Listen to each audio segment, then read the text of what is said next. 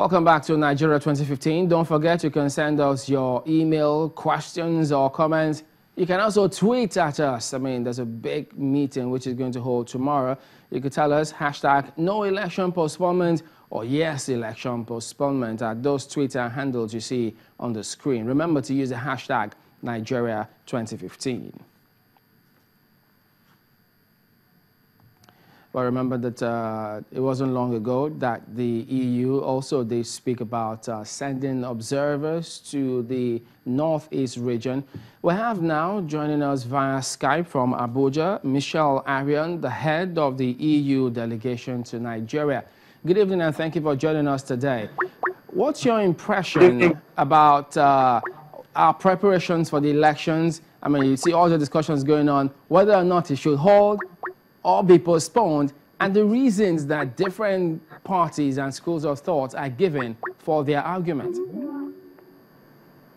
Well, the first thing I would like to say is certainly that we fully trust the Electoral Commission. I think it is a very professional, very competent, and above all, very independent institution.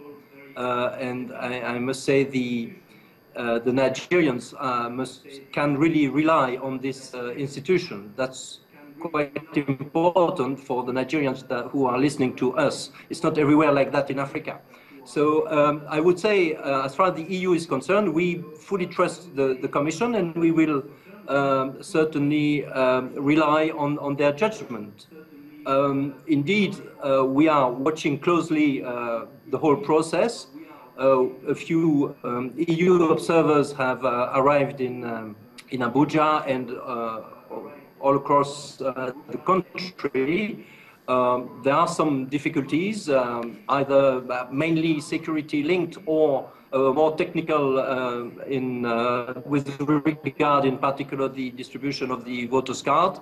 And we believe that it's a good thing that the Electoral Commission tomorrow will engage with the other political actors, because one should not be mistaken. Indeed, INEC is competent and fully responsible for delivering good elections, but it's not solely responsible. I mean, there are other stakeholders that should share this responsibility, and in particular, all authorities, either at federal or at local level, or the political parties. So they are all together. The entire the body politic is to deliver credible elections. So it's very good that they discuss, and we hope they will agree a solution, and we will certainly align ourselves. Certainly, there is no other alternative. We will align ourselves to to INEC. All right, Mr. Arian, could you tell us, because I mean, sometimes our cameras see some of your members in the field, what is it that you've noticed with respect to the distribution of the permanent voter cards? Well, we are indeed receiving reports from, we have 15 teams all over the country. Those teams are looking at the preparation to the elections. They work closely with the INEC staff and also with the civil society. The information they collect shows that the process is going reasonably well. Indeed, we are also collecting from other informants, in particular from civil society and other NGOs and organizations. We see that the distribution is taking place. We see that every day we see an improvement in the figures and in the numbers of the cards that are distributed, so we remain quite confident. It's a good thing that the period to collect the card has been extended until the very last moment. We think it's very good. It's good also that some local authorities have taken on board the responsibility of making sure that the cards are distributed or are available at a lower level than the LGA, at ward level.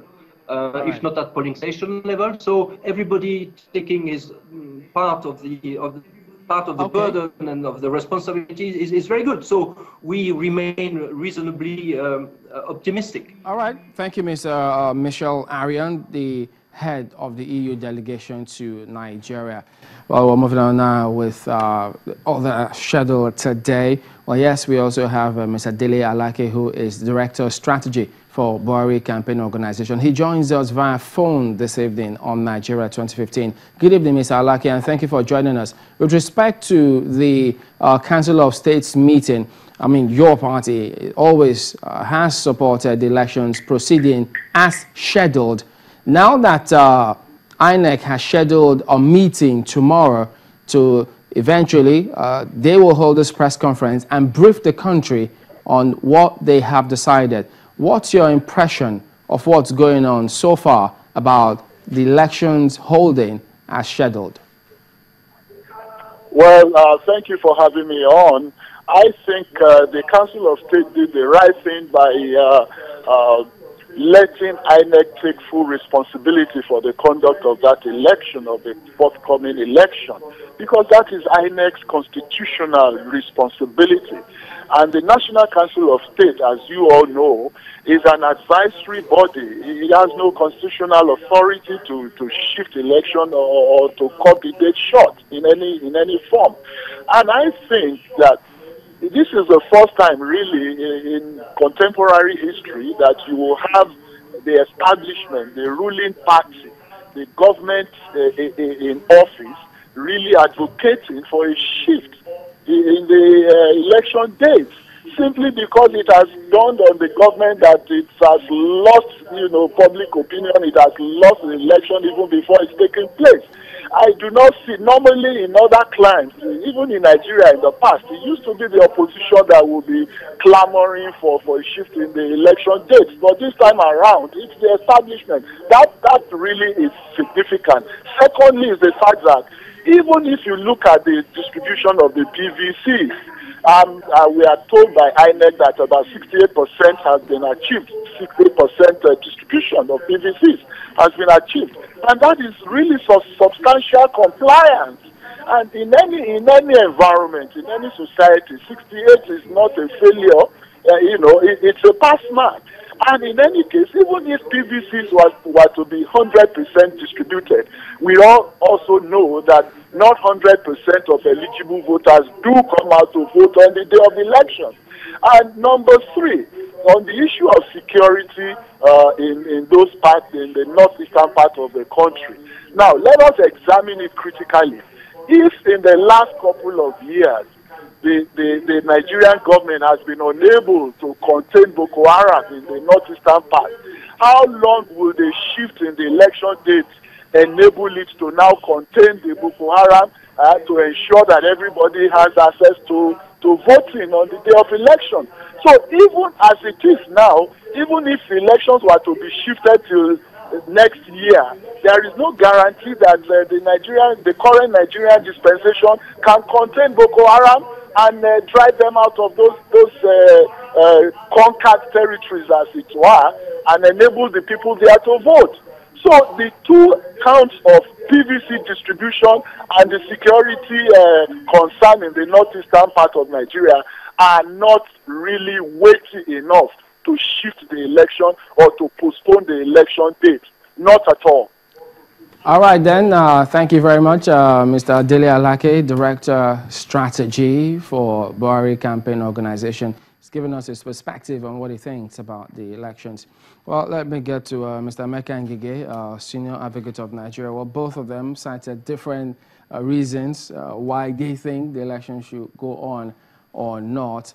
But the point that he spoke about, that look, even if they say based on security issues, and how long will INEC, or how long, or does that mean that if the elections, assuming they were shifted owing to security concerns in the Northeast, would they be able to contain them, and how long would that be? That will be tenable to Nigerians.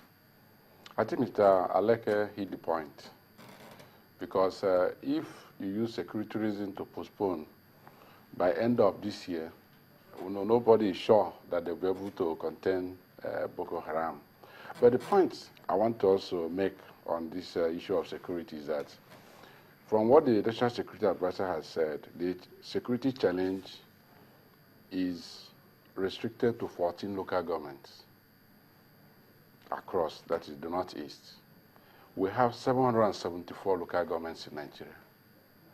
So can you, because of 14 local governments, postpone election when you have 774 local governments? Would it be legally tenable if they say, okay, well, for those local governments that will have the security challenge, we will move the elections there for a bit and then go on with other states as scheduled, citing or predicating it on Section 26. That's what 26.1 is all about.